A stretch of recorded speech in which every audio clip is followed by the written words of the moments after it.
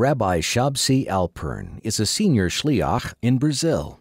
In 1976, one of the members of his community funded the building of a new synagogue at Mikveh. As we finished building the shul and the mikveh, this man, the husband of Miriam, Henry his name was, fell off a horse and hit his head on a rock. He used to love to go horseback riding. And he went into a coma. He was in a coma for 61 days. Every single day, except Shabbos, I used to go to the Jewish hospital where he was being taken care of, and I would hold his hand and say Shema Yisrael with him.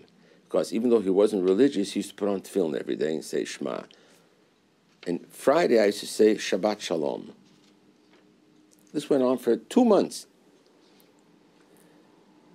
The last 2 Fridays before he came out of the coma, I came there, and the family was all together there, and they were making the plans for the funeral, because that Friday he was already... In those days, it was very difficult to make a phone call to America. You had to wait hours. And I called the Rebbe twice that day to ask for a bracha Friday. And when I saw them planning the details of the funeral, I gave a clap on the table. I said, "You people are out of your mind. Don't you understand that God has much more to lose than you people have to lose? What do people say in the city? A guy builds a shul, builds a mikveh, and he dies. Don't you understand? God is also smart enough to realize it's not for him. He's going to live." So I calmed them down.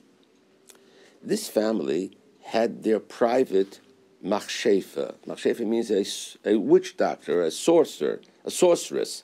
In those days in Brazil, today very little, but in those days in Brazil, people who Jews and non-Jews in Brazil are very mystical, superstitious, and they're into these all black magic things. So many rich Jewish families had their private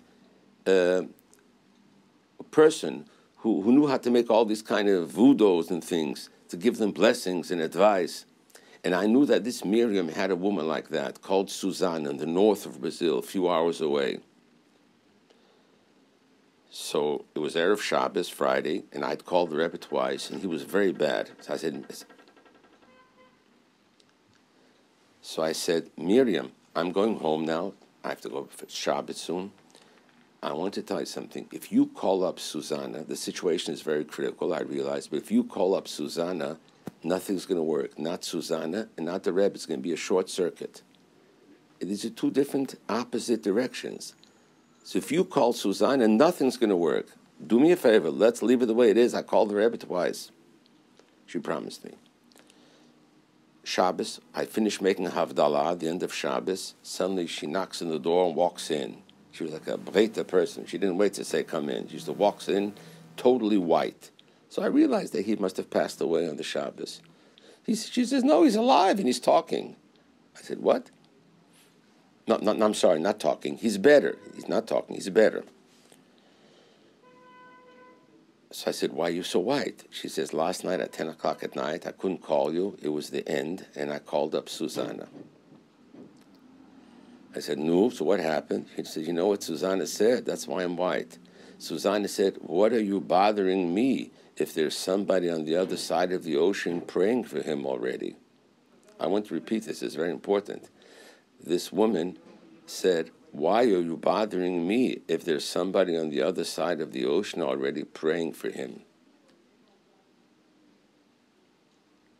And the next Friday, when I said Shabbat Shalom to him, he opened his eyes and he said Shabbat Shalom. And he lived 8 years afterwards.